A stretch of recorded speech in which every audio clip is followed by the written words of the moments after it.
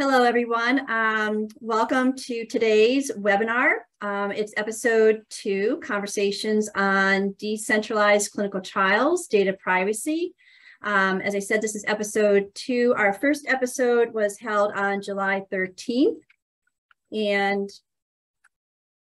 let me just advance the slide here. This webinar is on humanizing clinical research data. And it's my pleasure to introduce our moderator and our panelists, Jane Myles, VP Clinical Trial Innovation with Curebase, Sean Lynch, VP Clinical Operations with Curebase, and Phyllis Kaplan, Clinical Trial Participant. So at this point, I will have Jane start facilitating the conversation. Thank you. Hello, good morning, good afternoon. Thanks so much for joining us for this short and sweet flash webinar today. And we want to talk to you today about data and trials and how they fit together, because at the end of the day, the whole purpose of a clinical trial is to create data for making decisions. So I'm really delighted to be joined by my colleague Sean and by my new medical hero, Phyllis. And I will actually ask them to do a really quick intro about why you're here and why it's exciting. Thanks, Jane. I can go first. Sean Lynch, VP ClinOps at Curebase. I started my career as a data manager and have also worked at EDC companies and built my own in the past. So the entire infrastructure of clinical data management is near and dear to my heart, because at the end of the day, it requires clinical data to answer that scientific hypothesis. And that data comes from patients. And so we need to treat it very carefully along the way too. Phyllis? Yeah, I'm Phyllis Kaplan. I am a 5 times type 1 diabetes clinical trial participant, and really happy to provide those patient insights around data and clinical trials and all that other good stuff. Great, thank you both. Now, Joan, could you please advance to the next slide? I wanted to just let you know who Curebase is. We don't need to go look at the slide, but Curebase is a company that was founded on the principle of really enabling patients to participate in trials from anywhere. So we think about that as modernizing clinical trials, making them more aligned to the way that both patients and physicians want to contribute to clinical research, and making it easier for everyone so that more people will participate and we get those scientific answers more quickly. And now I'm going to turn it over to my dear friend Sean to explain high level what happens in that whole data collection process. And then we're going to start asking some questions of Phyllis and her experience in those 5 trials. Great. Thanks, Jane. All right, who's ready for a crash course in clinical data management in 2 minutes? Here we go. Next slide. So there we go. Data. Where does data come from? At the end of the day, all clinical trial data comes from the patient, but it comes from a couple of different sources along the way. Traditionally, it was collected via interview from a CRC or a PI directly to the patient, and then entered onto paper, and then entered into an electronic database.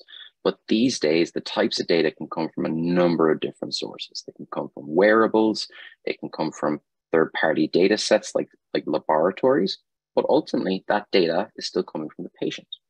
So at the end of the day, all of these different sources of data are going to be collated and collected at the site and entered into the sponsor, the pharmaceutical company's single database. These are often called EDCs, electronic data capture systems.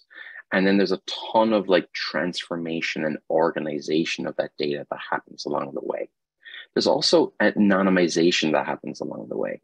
So the site is going to know you as Phyllis, but as it gets entered into the database, it's going to be coded into an anonymized number. That's a really important part.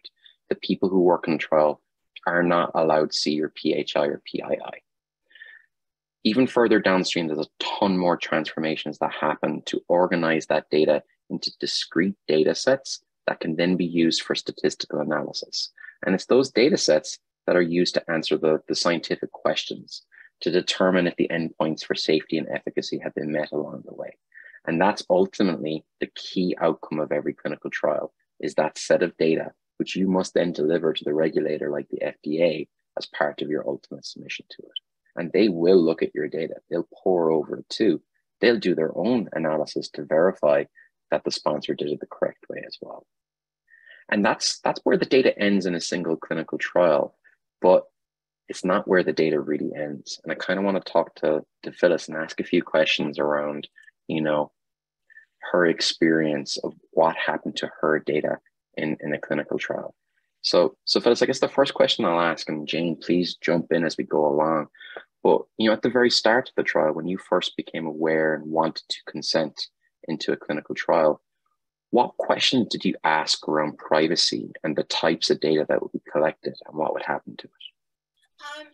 Admittedly, I didn't ask a lot, primarily because I felt like I didn't really have a choice in the matter of I'm agreeing to participate in this clinical trial. And if I have any questions about, it's basically I can participate as it's laid out or not. So, from that point of view, I thought, well, those are my options. I consent to that part and, we'll take it from there. I guess lack of choice is no choice at all. Was Right. it at least made clear to you what happened to your data after it was collected from you? It might have been, in that 25-page or 20-page document, but I feel like there's a missing communication. Once the trial is done, just that closing the loop of not just thank you for participating, but, we've destroyed your data. So I feel like that piece would help me, and hopefully a lot of other people have that sense of, all right, these people are doing the right thing. Go ahead, We Jane. have an audience question, so I'm interjecting because I think it fits here pretty well. The question from the attendee is, what would you consider the top challenge in collecting patient data, and what approaches are being used to address this challenge? I might take the first stab at that one. I think that the greatest challenge in collecting patient data is, there's a terminology that we use in our industry called ALCOA, making sure the data is attributable, legible, etc. But really, it's about making sure the data is collected in a timely fashion. From the point that a piece of data was created, let's say, for example, you took your blood pressure on your watch. From the point that the data was created to when it was collected, the greater the distance in time, the lower the quality of the data. So I think that's the real challenge. Like, even with lots of wearable devices, so much of clinical trial data, like ePros, it relies upon memory and recollection of what's happened. Did I actually have an AE? What medication did I take? What was that dose? And so if we can close the gap and make data collection more real time in the way that your Apple Watch or other wearables collect things, or Phyllis, your diabetes glucose monitors collect data in real time, that would be a major win. It's a really great audience question. Phyllis, just to tag back onto what you last said, have you ever in all 5 year trials ever received any trial outcomes or information around what happened to your data?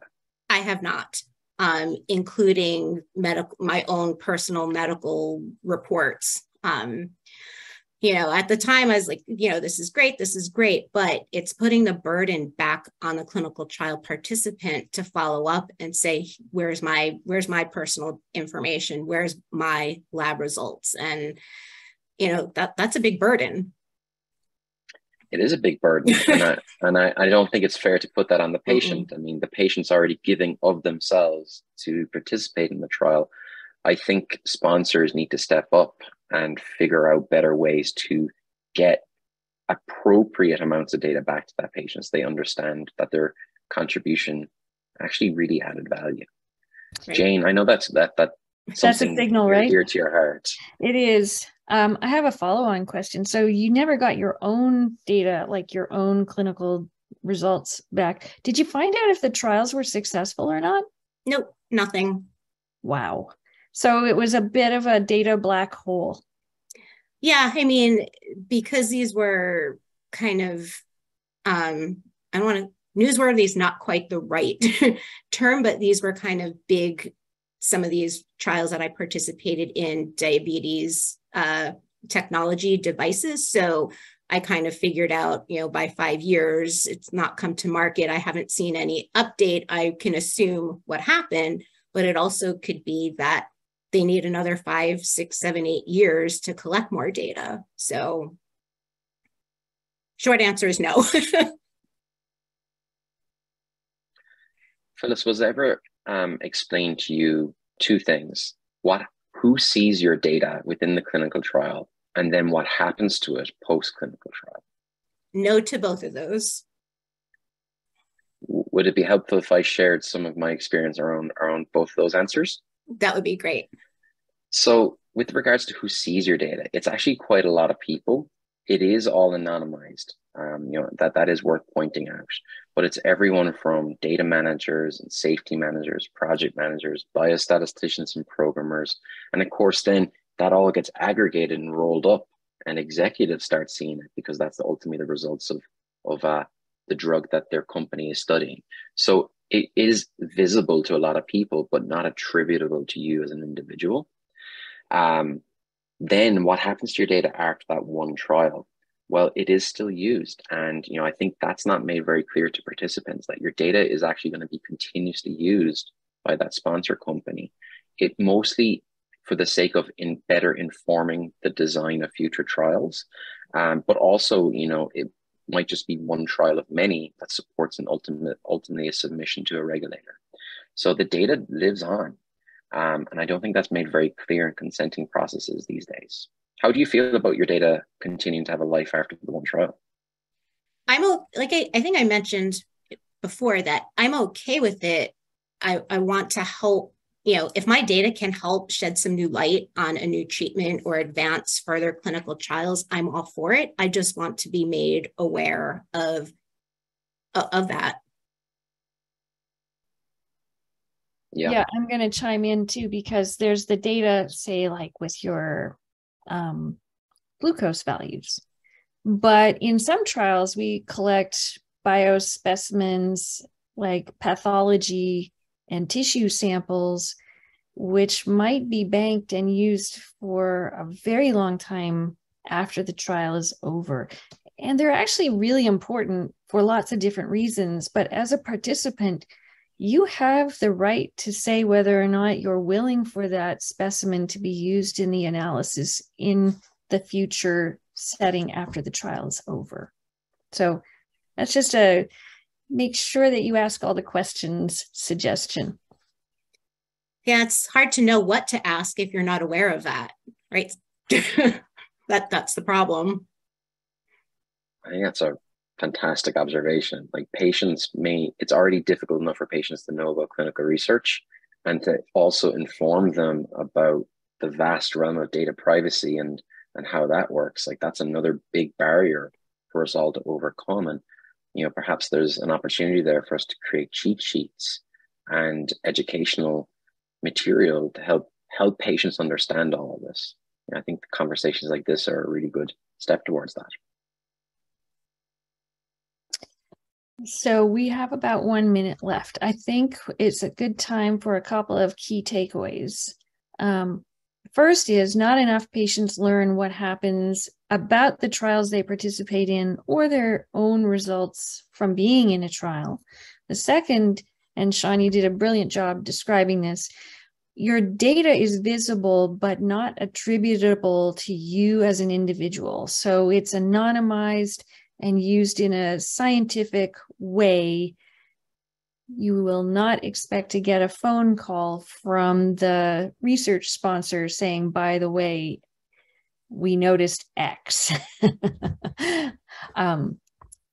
And third, there's a real opportunity to educate people about data, how it's used, and how to really ask the questions when they're considering being in a trial, so you know what you're agreeing to. I think that's it, Joan. I need to hand it back to you quickly. Well, thank you very much. let me just get my camera on here for a minute. That was a very enlightening conversation, discussion, Sean, Phyllis, and Jane.